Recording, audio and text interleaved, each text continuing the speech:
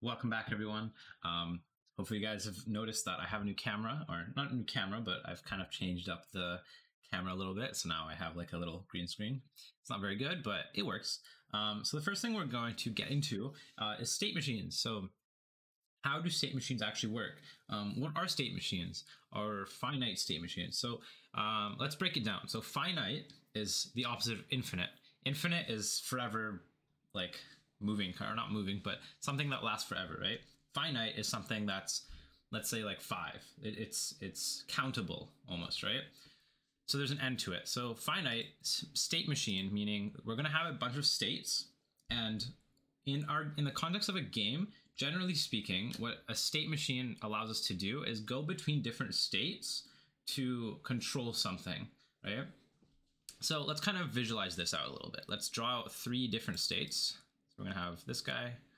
Let's copy that. Let's just copy this. And then we're going to have one more. Whoop. And then we have a third one right here. So we're going to have three different states. For the sake of simplicity, but also the sake of what we're doing, we're going to have an idle state, for example. So in this idle state, this is where our golem or boss is going to be idle. So let's move this down a little bit. Actually, let's leave it there. And then in here, we'll say chase. So this is where the golem will chase the player, right? And then this one, I don't know, let's say attack, right?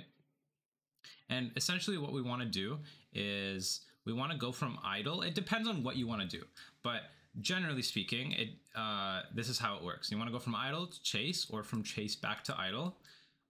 If we're going to go from chase to attack, we can go from chase to attack, right? Depending on the conditions. So let's say the player is going to be 100 pixels away.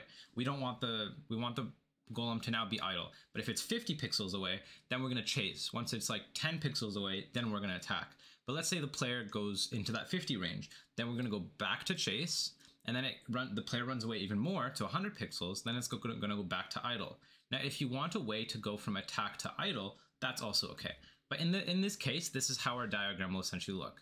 So we now have three different states, state machines essentially, that are going to allow us to do these things, right? So we're going to code this out in a second, but that's the general idea of a state machine. So we're going to have different things or conditions that allow us to go from idle to chase, or chase to attack. And under attack, we can have other states, right? We can have shoot, we can have laser. As you can, well, I'll actually show you right now. In our pack here, we have a bunch of different things. We have a laser, we have a projectile. In our character, in our zombie, or not zombie, golem, there's a few different like attacks. There's a shoot projectile thing, I guess a laser thing. There's also like a melee attack. There's also a defense one. Where is it? Where he kind of curls into a ball. This one, this line right here. So maybe there's like a defense mechanism you want to add into your boss system, right? So let's still leave this for now. And let me just kind of run through what I have so far. So all I've done is I've just created a simple platformer. The player is just a simple player with the default script. So if I remove this actually, and I built it in, it's just the template right here. So I can create, and it's the exact same. So save that again. In the main, I have nothing else. I just have a static body that's going to act as the floor, and I have a bunch of collision shapes to map out our area, and a panel for the floor. So the panel is going to be the ground that we see. So just so it kind of looks nice. All right, and then last thing, we have a golem, and this golem has nothing in the script yet. We're going to add some things together. And last thing I'm going to show you guys that I've added in the left that you should be able to see now past my face. I can kind of cover it, but not really. Is the state. So we have idle state, shoot state, and state factory. And then we also have golem.gd. So we have all these open, and I'm going to kind of run through it all together. Let me just close this. Okay, the first thing we're going to do is we're going to add gravity to our golem. Let's do that. But we also want to extend body character body 2D. You should get that by default, but I deleted everything. And we're also going to have to add in this, the speed, jump velocity, and gravity. And so now our golem will be able to go down to the ground. Boom, there we go. Awesome. The next thing we're going to do is we're going to add a state factory. In our state factory, I'm just going to copy all this and we'll go through it one by one. So we're going to have a state factory that essentially holds all the states we have. And it's going to hold the idle states. This is the class itself, which we'll do in a minute. But then this is also the name that it holds. It's a string, right? So if we want to like call that class, we get it by calling that string, right? So idle is like IDL. With an undercase I, etc., right? So whatever you want, and you'll see how this works in a second. Obviously, it's going to give us an error because we haven't set any of the classes yet, but yeah, that's how we do it. So now in this one, by the way, is a class. So this is a class state factory, and we're just going to print no state, whatever. If there is no state, just so we don't get errors. Okay, next thing we're going to do is let's go to our shoot state. This one's going to be pretty simple. We're just going to have state, we're going to extend state and have shoot state as a class name. So extend state is extending off of another class, which we're going to do in a second as well. We're just ready pass, we're not going to add anything yet. But this class name is shoot state, right? So in our class factory, we have shoot state. So let's go to state now and add some stuff in there. So to make this a class name, as you might know, is we're going to extend node.td, and then we're also going to name this class name state. And then in here, I'm just going to add a few things, a few variables. So we're going to have change state, animation, persistent state, and velocity. Actually, I don't think we need velocity. Yeah, we don't need velocity anymore. We used to in Godot 3, but not in Godot 4. And then this is our setup. So the setup is going to allow us to set up the animation. It's going to allow us to change the state, and it's going to have us persist the state. Okay, and now in idle, we're going to do the same thing as shoot state. So I'm going to just copy this over. We're going to extend state, and we're going to have the class name be idle state. So now in our idle factory, this should, yeah, unerror. There we go. Or state factory, sorry. It'll unerror because we now have those class names. All right, so now in our golem, let's actually take that out. I don't know why I have that. Let's do a few things. Okay, the first thing we're going to want to do is we're going to have to add a function that allows us to change the state. For this change state, let me add some variables that we need. We need state and state factory. There we go. And yeah, there we go. So we're going to basically call, it's just a function that calls in a new state name. We're going to check the current state, which currently is nothing, right? If it is, or if it's not nothing, or if it's not null, then we'll queue free. And this essentially allows us to switch into the new state. So it's going to take our current state, delete it, and make a new one, as long as that current state isn't the same state, right? Next up, let's add our ready function. In this ready function, we're just going to create the state factory. So we're going to call state factory.new because it's a class, and we can do that. And yeah, that's it. And then we're just going to change state to idle. And I think this should work. Just keep in mind here in the setup, because this setup is calling the state, right? So we're setting up our state every time. And the animation is the animation that's being stored inside that state. And in that animation, where I'm setting the animation as the animation player. So you can set actually animation something else. What is it? The sprite. But I'm going to do this. I currently only have two animations of idle and shoot. And the shoot is just an animation of him shooting. And the idle is just him idle. Okay, let's put that on loop. Let's go back here. And I think this should work. So now if I go in here, ooh, it's not going to play idle. I think I know why. Okay, yeah. So we're in the idle state, but we haven't done anything, sorry.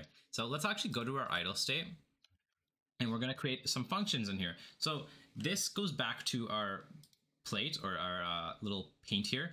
If we're in the idle state, what do we want to do? There's a bunch of things we can add into this state that allows us to do things. So in the next video, we'll actually add in the boss system, but in this video, we're just going to have some simple things. So we're just going to have a function called idle, and it's just going to play the idle state, idle animation, and that's it.